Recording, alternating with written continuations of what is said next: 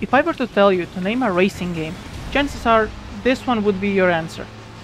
Recognized for its great selection of cars, great soundtrack, and that iconic piss filter, truly, no other racing game has done it like this one, and I doubt any will dare to. I am of course talking about Need for Speed Most Wanted. The good one. When talking about Most Wanted, people often only focus on the gameplay. And gameplay is great, but I want to first put the spotlight on the story and the aesthetic of the game. The story is incredibly simple, and that's a good thing. This is a racing game, so I don't see the need to have an incredibly long and convoluted plot, especially since most of the people who play the game are there just to drive a cool car. But, at least for me, some kind of a story is still needed. Most Wanted does this amazingly. You're a street racer who was most likely the best racer in whichever underground you raced at. Looking for a challenge, you move to Rockport and immediately start making some noise on the local scene. After having a couple of races to prove yourself, you catch the attention of Razor, who's ranked 15 on the Blacklist. Blacklist is the list of 15 best racers in Rockport. Immediately from the get-go, it's clear that Razor doesn't like you, constantly provoking you and putting you down. However, it seems there is one person there who acknowledges your skills.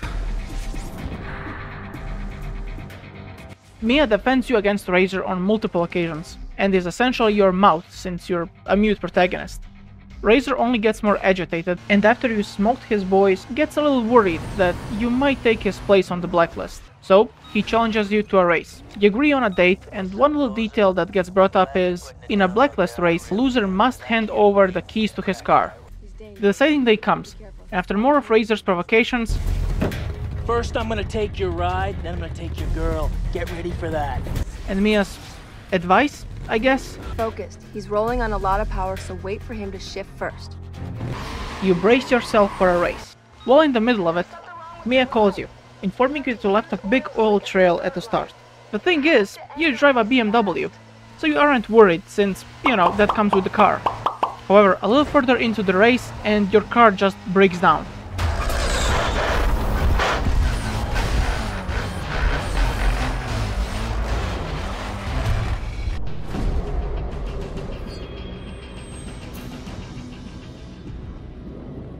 To this day, I have PTSD from that sound. Razor, knowing he'd lose to you, decided to rig the race. You hand over your car keys, and then cops show up. You get arrested, but are released because you don't own a car. Which is a little stupid, since you were caught street racing before. Oh man, did you pick the wrong street to run on? But whatever. You still got some money on you, so Mia drives you to the car dealership to start all over from scratch. You pick your new ride, I chose Cobalt, and then you climb the Blacklist and get your ride back. The story is very simple, and frankly, some performances from actors are very silly. How's your car running? What? How's your car running? What? Razor is honestly hilarious whenever he's on screen. He just comes across as very tryhard. Another bolt-on Wonder Boy looking to get smoked. Why don't we save you the grief and peel those parts right now? But I can't lie, as a kid, I thought he was the baddest motherfucker there is. Obviously the dialogue screams the early 2000s, but I love it for that, and I wouldn't trade it for the world. The game sets up your motivation and characters incredibly well. Being cheated of a win and losing this fine work of art that forced Le Mans to add additional rules with this iconic and sweet paint job would get anyone upset and want revenge. Can you tell I love this car? I mean, who doesn't? There isn't a single video game with a more iconic car than this. The aesthetic of the game is also such a treat to look at. It's just the piss filter that a ton of early 2000s stuff had. I have seen a ton of people use a mod to remove it, but personally, I can't play the game without it. It was inspired by the movies Gone in 60 Seconds and The Fast and the Furious, and you can tell. My source for that is Reddit, so take that information with a grain of salt, but by just looking at the movies and the game, I would argue that it's accurate. Each Blacklist member also has their own thing going on alongside the montage, and while there are some who are cooler than the others, it's honestly great they put time and effort to make them feel more like characters than just obstacles. But let's touch on the best part of the game.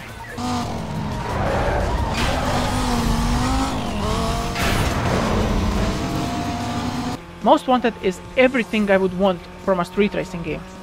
Open world exploration, as well as the option to cause mayhem in said world. A variety of different races like circuit, sprint, lap knockdown, speed trap, and tool boost. Fine, and drag races. Drag races are the only ones I really have an issue with, because you don't have a complete control over your car. In the drag races, you tell your car when to switch lanes, Subway Surfer style, to avoid other cars and cross over the finish line before your opponent.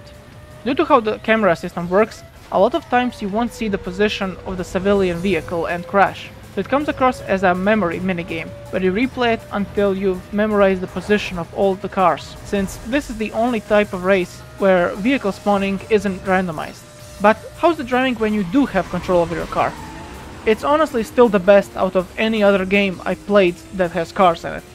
The sense of speed is unmatched, and I don't know how or why, but it just feels right. Is it the most realistic? No. But is it the most fun? In my opinion, yes. I loved driving, crashing and bumping into other cars, taking shortcuts and avoiding the cops. The police pursuits in this game are a ton of fun, and hearing cops talk on the radio about you and what their next move is entertaining as hell. We're gonna try slowing this guy down by dropping on the deck. Stand by. Depending on your heat level and the amount of time the pursuit lasts, it keeps getting more and more challenging, to the point where you can barely escape. To help you get the cops away from you, you can hit certain areas to make things fall and crash on their cars. My personal favorite is this giant donut.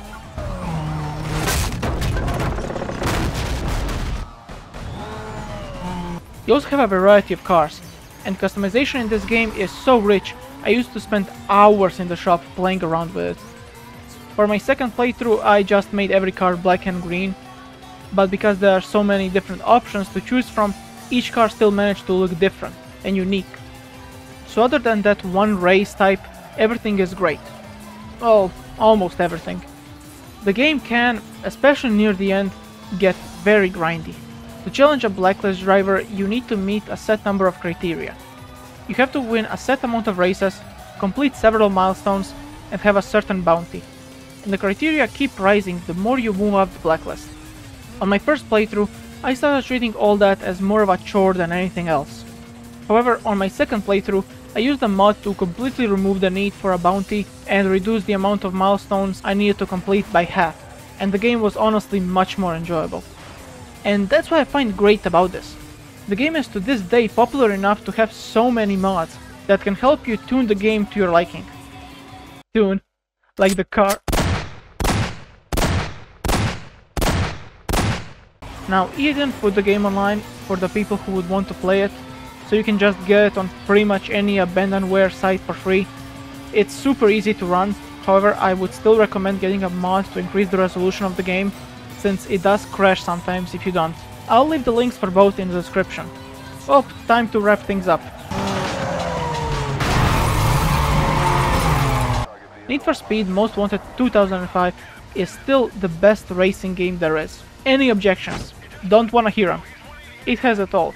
A near perfect gameplay, iconic cars, intense police pursuits, best customization, and a story. Sure, it isn't perfect, but gosh darn it, nothing in life is. After all, there's a good reason that it's still talked about to this day.